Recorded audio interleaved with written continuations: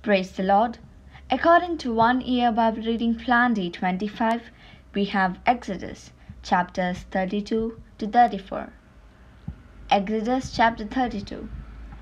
When the people saw that Moses had not come down from the mountain, but was staying there a long time, they gathered around Aaron and said to him, "We do not know what has happened to this man Moses, who led us out of Egypt. So make us a god to lead us." Aaron said to them, "Take off the gold earrings which your wives, your sons, and your daughters are wearing, and bring them to me." So all the people took off their gold earrings and brought them to Aaron. He took the earrings, melted them, and poured the gold into a mold, and made a gold bull calf. The people said, "Israel, this is our God, who led us out of Egypt." Then Aaron built an altar in front of the gold bull calf and announced, "Tomorrow there will be a festival to honor the Lord." Early the next morning they brought some animals to burn as sacrifices, and others to eat as fellowship offerings. The people sat down to a feast, which turned into an orgy of drinking and sex. The Lord said to Moses, "Hurry and go back down, because your people, whom you led out of Egypt, have sinned and rejected me. They have already left the way that I commanded them to follow. They have made a bull calf out of melted gold, and have worshipped it and offered sacrifices to it. They are saying that this is their God who led them out of Egypt. I know how stubborn these people are. Now don't try to stop me. I am angry with them, and I am going to destroy them. Then I will make you and your descendants into a great nation." But Moses pleaded with the Lord his God and said, "Lord, why should you be so angry with your people, whom you rescued from Egypt with great might and power? Why should the Egyptians be able to say that you led your people out of Egypt, planning to kill them in the mountains and destroy them completely? Stop being angry, change your mind, and do not bring this disaster on your people. Remember your servants Abraham, Isaac, and Jacob. Remember the solemn promise you made to them to give them as many descendants as there are stars in the sky, and give their descendants all that land you promised would be their possession forever." So the Lord changed his mind and did not bring on his people the disaster he had threatened. Moses went back down the mountain, carrying the 2 stone tablets with the commandments written on both sides. God himself had made the tablets and had engraved the commandments on them. Joshua heard the people shouting and said to Moses, "I hear the sound of battle in the camp." Moses said, "That doesn't sound like a shout of victory or a cry of defeat. It's the sound of singing." When Moses came close enough to the camp to see the bull calf and to see the people dancing, he became furious. There, at the foot of the mountain, he threw down the tablets he was carrying and broke them. He took the bull calf which they had made, melted it, ground it into fine powder, and mixed it with water. Then he made the people of Israel drink it. He said to Aaron, "What did these people do to you, that you have made them commit such a terrible sin?" Aaron said, "Don't be angry with me. You know how determined these people are to do evil." They said to me, "We don't know what has happened to this man Moses, who brought us out of Egypt. So make us a god to lead us." I asked them to bring their gold ornaments, and those who had any took them off and gave them to me. I threw the ornaments into the fire, and out came this bull calf. Moses saw that Aaron had let the people get out of control and make fools of themselves in front of their enemies. So he stood at the gate of the camp and shouted, "Everyone who is on the Lord's side, come over here." So all the Levites gathered around him, and he said to them, "The Lord God of Israel commands every one of you to put on your sword and go through the camp from this gate to the other, and kill your brothers, your friends, and your neighbors." The Levites obeyed and killed about 3,000 men that day. Moses said to the Levites, "Today you have consecrated yourselves as priests in the service of the Lord by killing your sons and brothers. So the Lord has given you his blessing." The next day Moses said to the people, "You have committed a terrible sin. But now I will again go up the mountain to the Lord. Perhaps I can obtain forgiveness for your sin." Moses then returned to the Lord and said, "These people have committed a terrible sin. They have made a god out of gold and worshipped it. Please forgive the sin. But if you won't, then remove my name from the book in which you have written the names of your people." The Lord answered, "It is those who have sinned against me, whose names I will remove from my book. Now go, lead the people to the place I told you about. Remember that my angel will guide you. But the time is coming when I will punish these people for their sin." So the Lord sent a disease on the people, because they had caused Aaron to make the golden bull calf.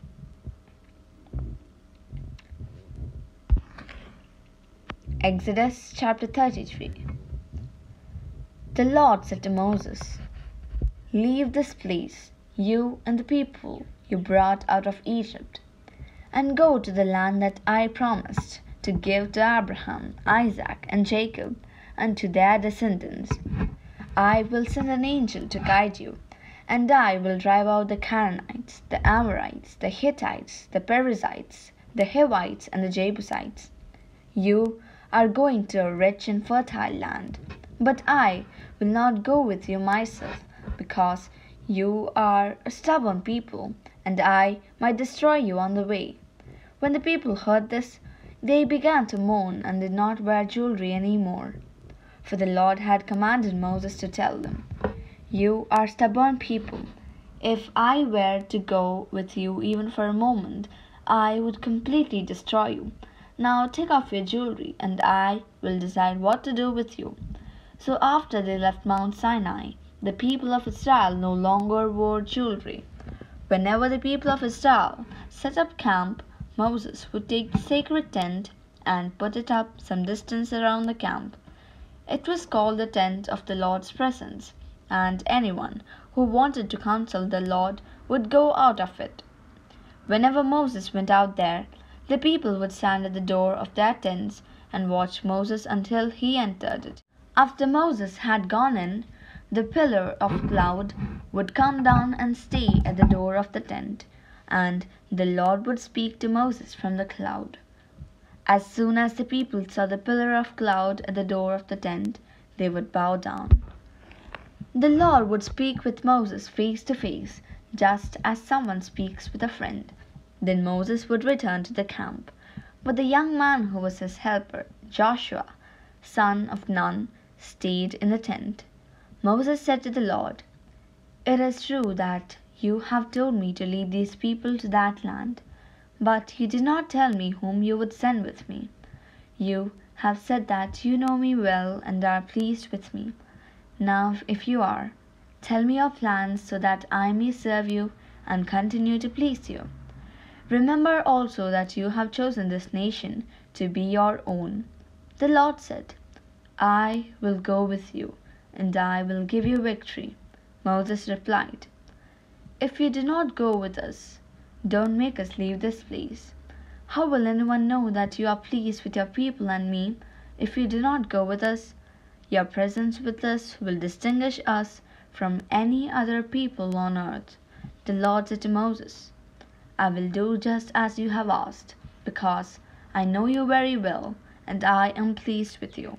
Then Moses requested, "Please, let me see the dazzling light of your presence." The Lord answered, "I will make all my splendor pass before you, and in your presence I will pronounce my sacred name.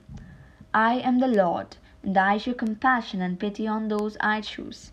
I will not let you see my face, because no one can see me and stay alive. But here is a place beside me where you can stand on a rock. When the dazzling light of my presence passes by, I will put you in an opening in the rock, and cover you with my hand until I have passed by. Then I will take my hand away, and you will see my back, but not my face. Exodus chapter 34. The Lord said to Moses, Cut 2 stone tablets like the first ones, and I will write on them the words that were on the first tablets which you broke. Get ready tomorrow morning and come up Mount Sinai to meet me there at the top. No one is to come up with you, no one is to be seen on any part of the mountain, and no sheep or cattle are to graze at the foot of the mountain. So Moses cut 2 more stone tablets, and early the next morning he carried them up Mount Sinai, just as the Lord had commanded. The Lord came down in a cloud, stood with him there, and pronounced his holy name, the Lord.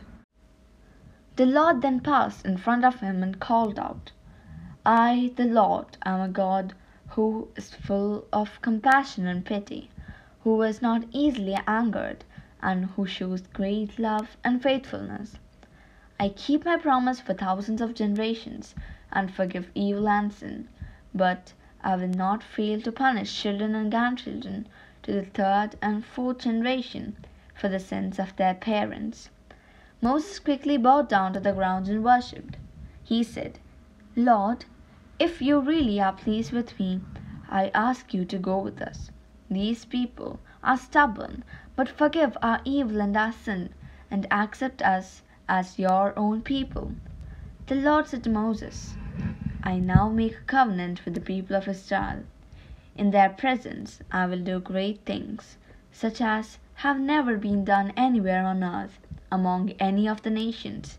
All the people will see what great things I, the Lord, can do, because I am going to do an awesome thing for you. Obey the laws that I am giving you today. I will drive out the Amorites, the Canaanites, the Hittites, the Perizzites, the Hivites, and the Jebusites as you advance. Do not make any treaties with the people of the country into which you are going, because this could be a fatal trap for you. Instead, tear down their altars, destroy their sacred pillars, and cut down their symbols of the goddess Asherah. Do not worship any other god, because I, the Lord, tolerate no rivals. Do not make any treaties with the people of the country, because when they worship their pagan gods and sacrifice to them, they will invite you to join them, and you will be tempted to eat the food they offer to their gods. Your sons might marry those foreign women who would leave them to be unfaithful to me and worship their pagan gods. Do not make gods of metal and worship them. Keep the festival of unleavened bread, as I have commanded you.